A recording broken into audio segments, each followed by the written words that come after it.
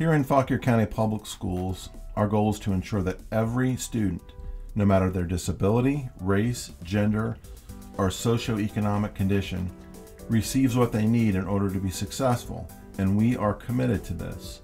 The pandemic heightened our awareness of just how valuable our teachers have been in ensuring student success.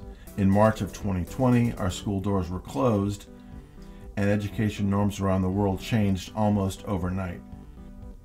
Faced with this incredible challenge, our teachers and staff responded, from adapting to new ways of teaching and learning, to keeping students safe and well, to keeping students fed.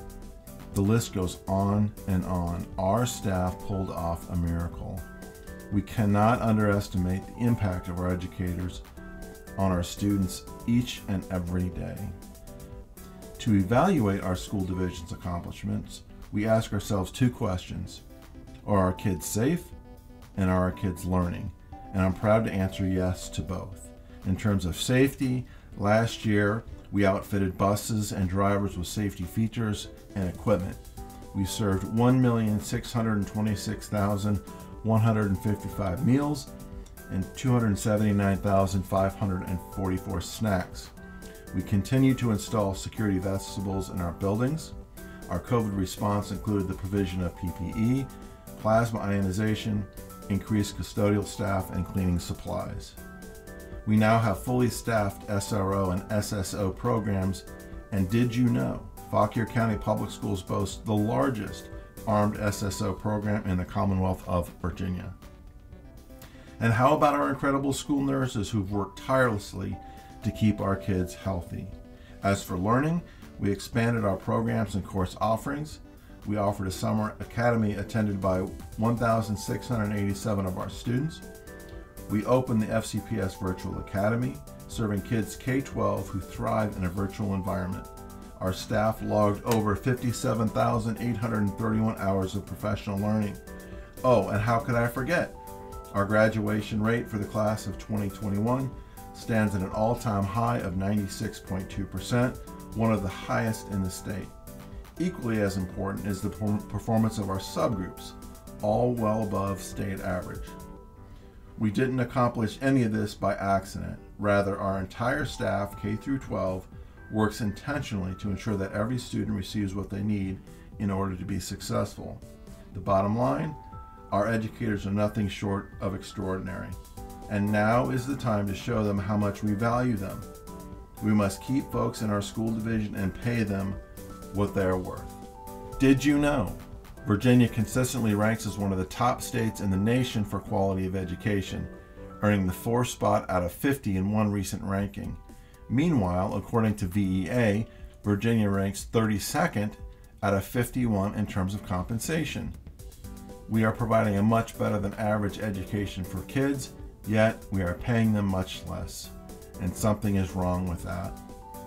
What's more, average salaries for FCPS teachers fall below the state and national averages. When looking at salaries compared with surrounding school divisions, it's obvious that we need to be more competitive. While we may not be able to offer as much as the divisions to the north and east due to their larger tax base, we must be extremely competitive with the rest. On top of all that, we happen to be in the midst of a national teacher shortage crisis. So what's the plan? How can we address compensation so we can attract and retain high-quality staff? In order to create my proposed budget, I seek input from staff and community stakeholders while following the priorities of the school board. The school board consistently prioritizes safety and security and remains committed to fixing teacher compression. Now is the time to aggressively combat teacher compression. Therefore, this budget proposal takes every dollar not tied to something else and applies it to compensation.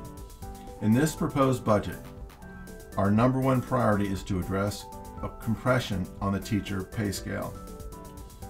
On a healthy salary scale, salaries increase over time according to years of service. When compression exists, segments of the scale flatten or dip, and salaries are stuck well below where they should be.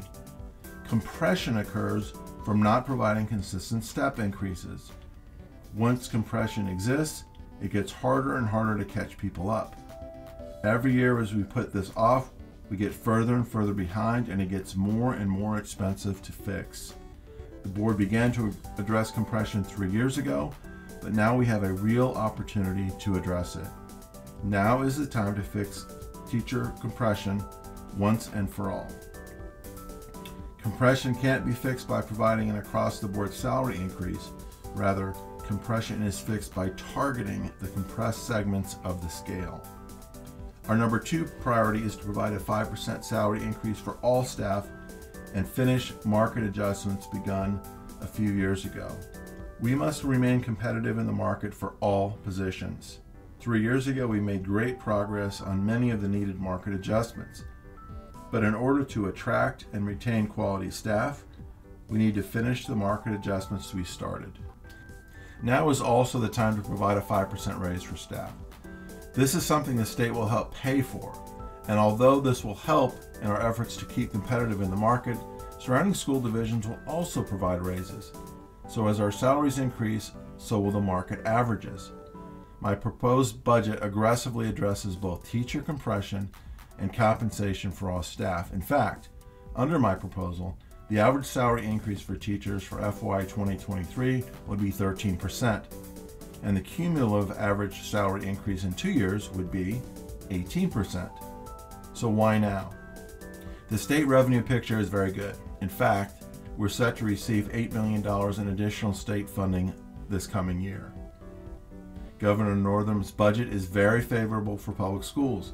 It offers some money, match money, for school divisions that offer a 5% raise the next 2 years. Our current enrollment is approximately 10,700, and we anticipate we'll have more kids coming back to us.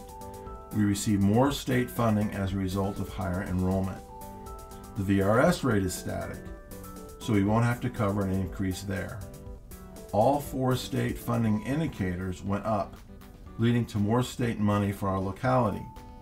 And our LCI, which is our local composite index of ability to pay, went down, providing us with approximately an additional $800,000 in state money. Certainly, fixing compression and addressing compensation comes with a cost. Our ask is $7.4 million from the county, and our contribution is $8 million. We believe this is so important that we are taking every dollar not tied to something else and applying it to compensation. In fact, 87% of the budget goes to compensation, and 75% of total expenditures go to instruction. This opportunity doesn't come around very often. I've been in education for 31 years. This is one of those moments when the stars are aligning. State funding levels are the highest we've ever seen. The door is open and our opportunity is right now. Once we can get our salaries at market, it's a matter of staying competitive, and maintaining is much less expensive than trying to catch up. We realize all county agencies are important. We're simply advocating for our students and our staff. The community recognizes their value and the impact our educators have on our students. We've asked so much of them for the past 2 years, but we really need your help now. Imagine if we could fix compression, and we can, if we act now. This is an opportunity to get on market and end compression. This is the time, and our folks deserve it.